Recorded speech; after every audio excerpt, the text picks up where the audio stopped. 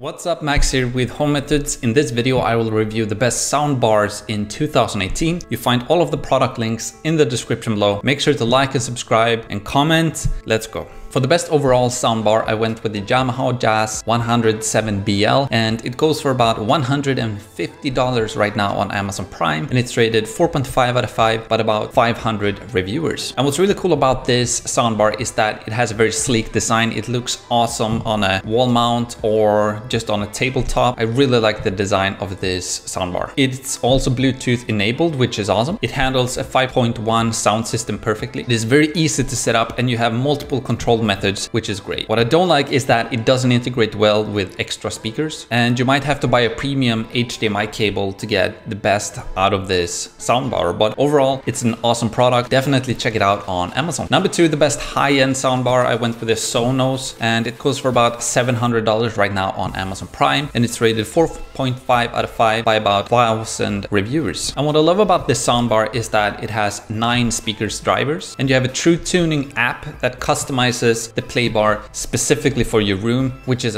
actually quite cool feature. And you can gradually build out your entire home with Sonos play bars because they connect together, which is awesome as well. What I don't like is that you do not have an HDMI hookup, and the app needs to be on the same Wi-Fi as the play bar. Without that, it's not going to work. But overall, Sonos is a great option if you're looking for a high premium product, so definitely check it out on Amazon. Number three, the best budget soundbar, I went with the Home TV soundbar, and it goes for about $100 right now on Amazon Prime, and it's rated 4.5 out of 5 by about 170 reviewers. And what's really cool about this product is that you have 6 drivers in it, included wall mount brackets. You have Bluetooth and multiple hookup options, which is awesome. What I don't like is that the pairing with this device can be a little bit tricky, and the remote has some issues, but other than that, it's a great product for $100.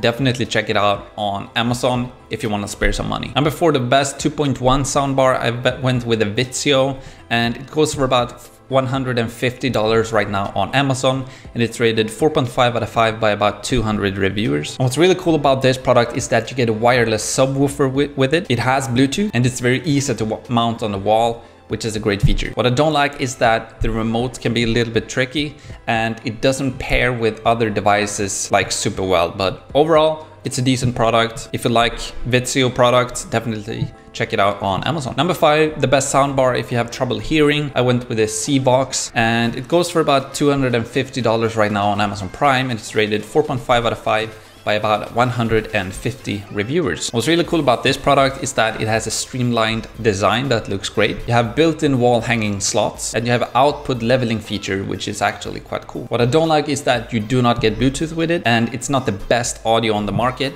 but it's a decent product. So if that sounds interesting to you, link to it down below. If you want to learn a little bit more about what playbar you should get, and you want to read about like a buyer's guide of what to think about, definitely check out our article on homemethods.com. I have a link to that down below as well. I have more videos, images, and just some general information that you need to know before buying a soundbar for your home. So yeah, definitely check it out. As mentioned, overall, I recommend the Yamaha YAS, and if you want to do for a premium, definitely go with the Sonos. A lot of people know about the Sonos, but Yamaha is a great option for the money you spend. You know, it has most of the popular functions like Bluetooth, HDMI, optical hookup, built-in subwoofers, and multiple control options. So the Yamaha is a great pick. Make sure to subscribe and like the video. Also, let me know in the comment section below what soundbar you like the best and why. I reply to all of the comments myself. See you guys in the next video. Have a great day. Bye.